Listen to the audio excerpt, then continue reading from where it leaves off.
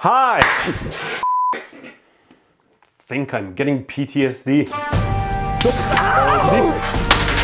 We all know what a fuse is. It's a piece of wire that melts open under high current. And, oh, let's not get burned. And when it opens, when it burns, it cuts your circuit open, stopping the flow of high current and protects your circuit against fire and such. And every one of them has a different current rating depending on how much current your circuit normally needs and at what level you want them to blow open and protect your circuit. So these are short circuits with close to 0 volts across them.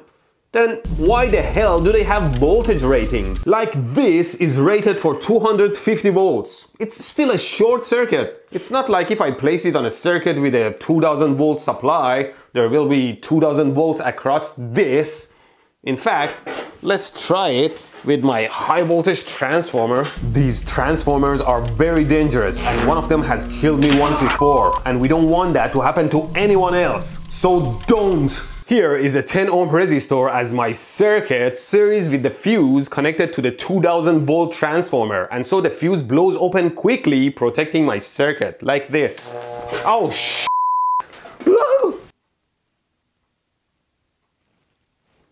Ah, look at this. Even the glass cracked and broke under extreme heat. The voltage rating is not about the normal operating mode. It's for when the fuse breaks open and we want it to reliably open. We know a strong high voltage can jump the gap, creating an arc, keeping the circuit closed, like we saw. So in order to make sure a fuse or breaker actually opens, it needs to be made differently. Otherwise the arcs never die, and that's not safe. But you could be safer using my sponsor NordVPN. Psst, listen, NordVPN has a 30-day money-back guarantee, so you can start using it for a week on your travel while still having the opportunity to use their guarantee. Although I'm sure you'll like their service so much you'll keep using it. And NordVPN will protect you on so many different fronts. It's not just the data encryption service to protect your sensitive data and connection from your computer to their so many servers around the world, which is already great, but as soon as you sign up at nordvpn.com/electroboom, it checks emails and messages and warns you about questionable links to dangerous websites that want to steal your info or install malware on your computer. It creates a mesh net so you can connect your devices remotely and securely, transfer and access unlimited files and media, and it even has a password management service and more. And of course, by connecting to a server in the country of your choice, it unblocks the websites, programs or shows in that country that are blocked in your country. So no more things are blocked in your country. NordVPN provides so many services in one shot. Use it for free for 30 days signing up at nordvpn.com/electroboom. Then you'll fall for it and keep it. Anywho, let's make a high voltage fuse. We know the longer the distance, the harder it is for high voltages to jump across it. So we need to make our fuse wire longer. We put 2 nails on a cardboard box. We put some very thin wire around the nails and we turn it on. Oh, oh, fire! Oh, oh, no, no, no, no, no. In case of electric fire, never try to put it out with water. It creates shorts and can cause electrocution. Always try to cut electricity first if possible, then use non-conductive fire extinguishers made for this purpose. I guess this is why they use some sort of cover or glass for the fuse, so the molten metal and arcs don't start a fire. I have a plastic bottle, let's try this one. We just put the nails and the wires inside the cup. Here's my fuse, let's try it out. Here we are, and we turn it on. Oh sh**.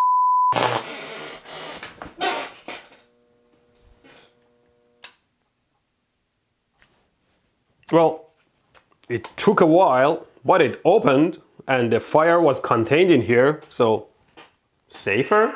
What if we vacuum in here so that there is no ionized air to help create arcs?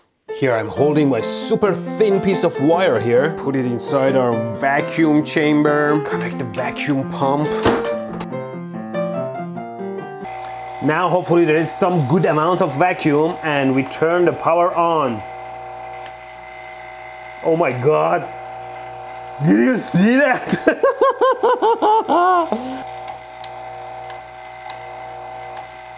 Look at this nonsense! Oh my god!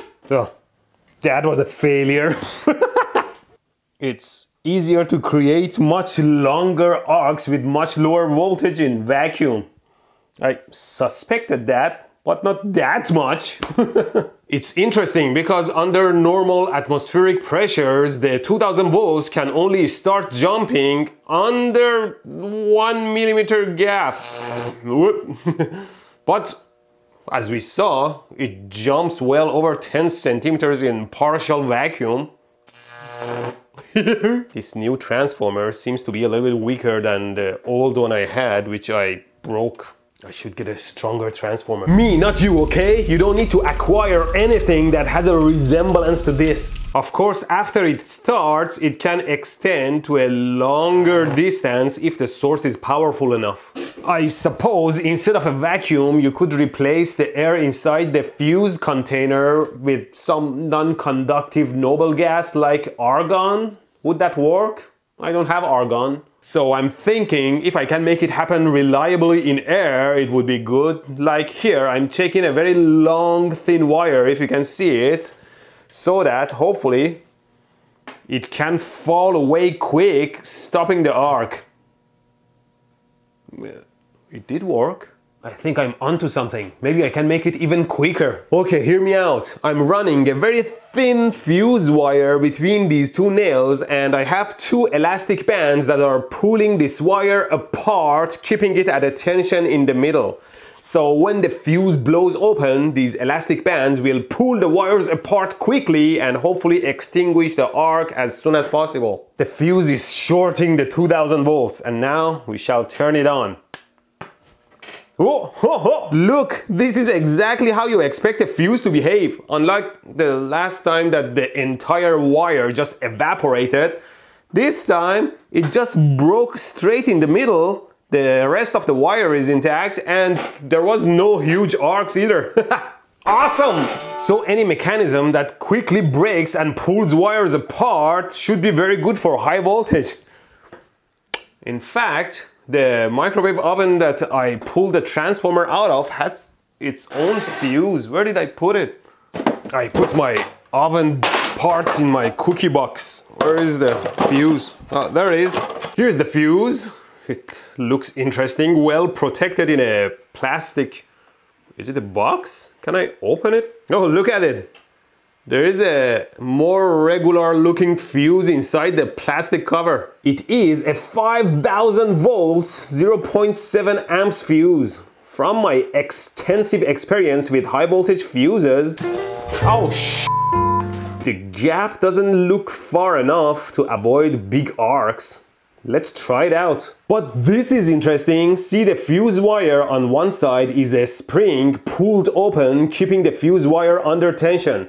So when the fuse breaks open, the spring pulls the contacts apart, eliminating the arc, like what I did with my elastic bands. Okay, the fuse now is shorting the 2000 volt output. Let's see if it works as advertised. Ooh. Well, I mean, the fuse wire is completely eradicated, including the spring and everything. Was there a point to the spring? But it's interesting.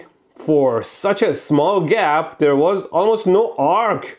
Is there a special gas in there? I can't find anywhere if there is a special gas in these glass tube fuses.